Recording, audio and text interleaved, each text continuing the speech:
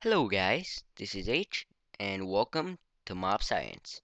This is going to be the series where I teach you guys everything I know about mobs and basically I'm going to be showing you guys from start to finish how every mob spawn, die, and their AI, their pathfinding, how they'll try to get to a player and how you could use that in some kind of mob system, mob farm, or mob sorter and the different things you could do with mobs. So today we're gonna start off with the very basic, the start of the mobs, basically how they spawn. Now I've split them into three different groups based on how they spawn here. Uh, the stone brick is for a spider, the brick is for a enderman, and the stone slabs are the skeletons, the zombies, and the creepers. Over here, I have a little uh, informational board about how each mob will spawn. The blue wool here is for zombies, skellies, and creepers. They will spawn in a 2 high area. The spiders, or the brown wool, are gonna spawn in a 2 high area as well, which is quite interesting. But you can let them spawn if you just have a 1 high area with a transparent block above. They can also spawn in a 1 by 1 area like this. Of course, 2 high or transparent block above. You can choose either one.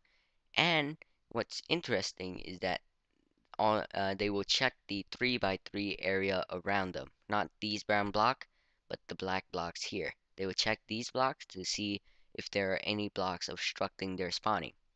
That means you can make a spider-proof spawning pad by just putting one slab in the middle of a 3 by 3 pad.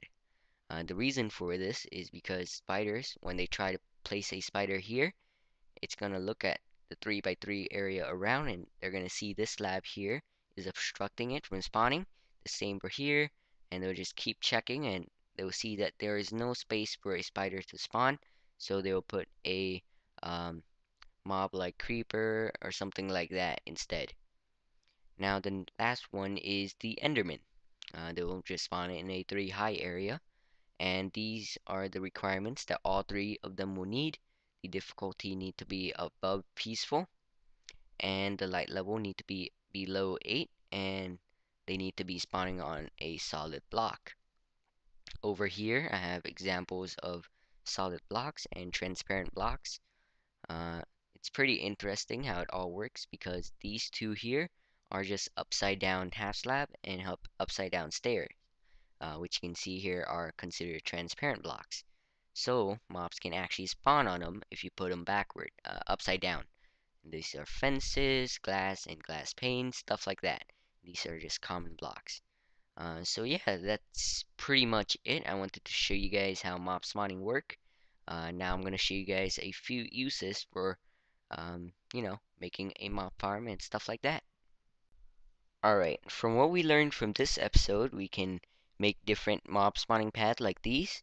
This is a no spider spawning pad, and this is a spider only spawning pad. The first one is quite simple. This is just the 3 by 3 pads I showed you earlier, and how the spider check is, going around like this. But if you put four of them next to each other, even though there's a 2 by 2 area in the middle like this, spiders still have to check in a 3 by 3 area, and each of these blocks will still have a slab obstructing them. Uh, and these blocks don't even need to be slabs because spider can't spawn on top of here either. There is a solid block up here, as you know. Spider only spawn in a 2 high area or an area 1 high but has transparent block above. So yeah, that could be that's why this spawning pad doesn't have any spiders spawning on it, and the reason people use slabs is because it saved material. Because slab is you can make 3 slab out of 3 blocks. No, wait, 6 slab out of 3 block.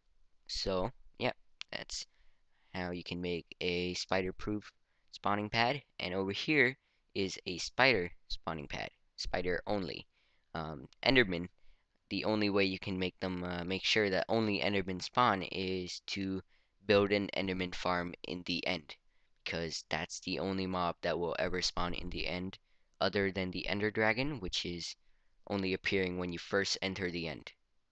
So that's pretty much it for this first episode of Mob Science. I hope you guys enjoyed this episode and learned something from it. If you guys have any feedback, please leave it down in the comment below. Other than that, thank you guys for watching. You can download this world in the link in the description, and I will see you guys next time.